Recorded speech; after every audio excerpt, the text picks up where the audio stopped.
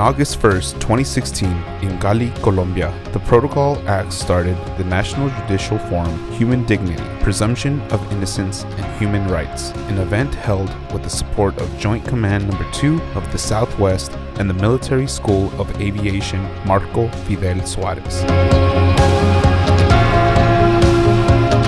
About 600 people were present at this event that brought together Dr. William Soto Santiago, Executive President of the GEAP, Gabriela Lara, General Director, Dr. Oscar Mauricio Liscano, President of the Congress of the Republic, Engineer Ivan Sarmiento, National Coordinator, Dr. Camilo Montoya Reyes, Judge of the Superior Council of the Judicature, Dr. Jesus Maria Lucumi, Executive Director of Afro-Colombia Viva, Dr. Sigifredo Lopez, Peace and Human Rights Advisor of the Government of Valle del Cauca, Dr. Guillermina Bravo, Representative of the House, Dr. Fabio Cordoso, High Advisor for Peace and Human Rights of the Government of Valle del Cauca, and members of the military, judicial, and civil authorities.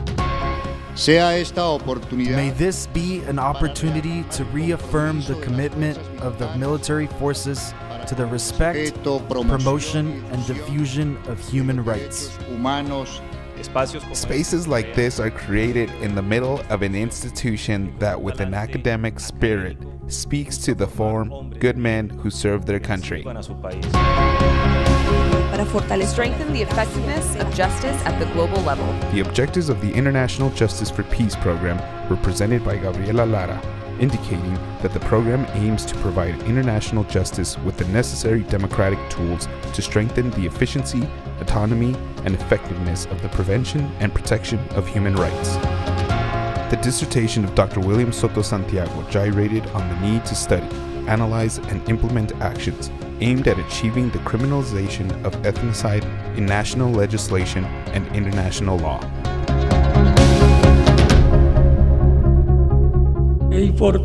Unfortunately, what is considered to be genocide was only physical extermination, leaving aside the attack against the identity of the group, that is to say, the destruction of the different facts that unite, give life, and preserve the existence of a group as such.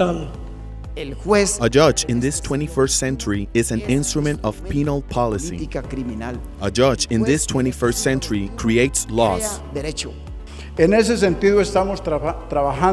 this sense, we are working to have it developed here in Colombia. On Article 1122, under the terms of Law 70, which is where the government orders the instruction in the subject of ethno-education in all the public and private establishments of the country. In the second part of the forum, congressmen, peace advisors, and high-level human rights officials expressed their commitment to work and legislation for the defense of ethnic and cultural groups. What has the Congress of Colombia thought about the ethnocide prevention? We would be willing, Dr. Guillermina, now on your turn, to present a bill that allows the typification of ethnocide in Colombia as a special crime different from genocide.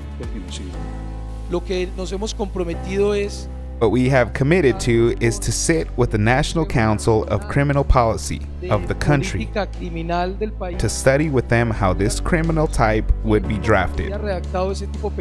We have all the willingness, all the decision to create. If you are so willing, working table, it can be with Dr. Guillermina, with this team of ambassadors for peace to review the presentation of this bill. These forums at national and international level allow us to have a very clear knowledge about what affirmative action should be taken with regard to world peace and, of course, Colombia. Faced with the issues and situations that the Colombian nation must confront, pedagogy for peace, a commitment to work for peace, is necessary. I think that this process has to promote in Colombia a complete revision of its structures. This process will profoundly impact the national culture. National Judicial Forums are a space of knowledge, socialization, and union of efforts for the benefit of justice for peace.